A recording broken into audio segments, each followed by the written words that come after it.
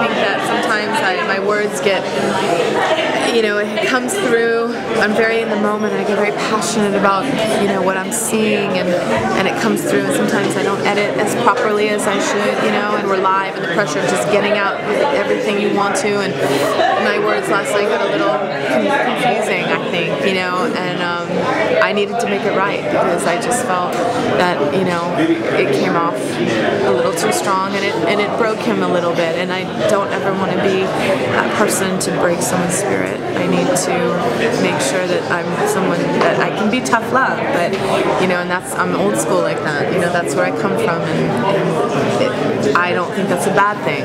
I think it's a good thing. I think you just have to be careful with words and how you tough love them. And so for me, I felt like, ooh, that he's a little too sensitive for me to have talked to him like that. And so I needed to make that right and let him know that I loved him.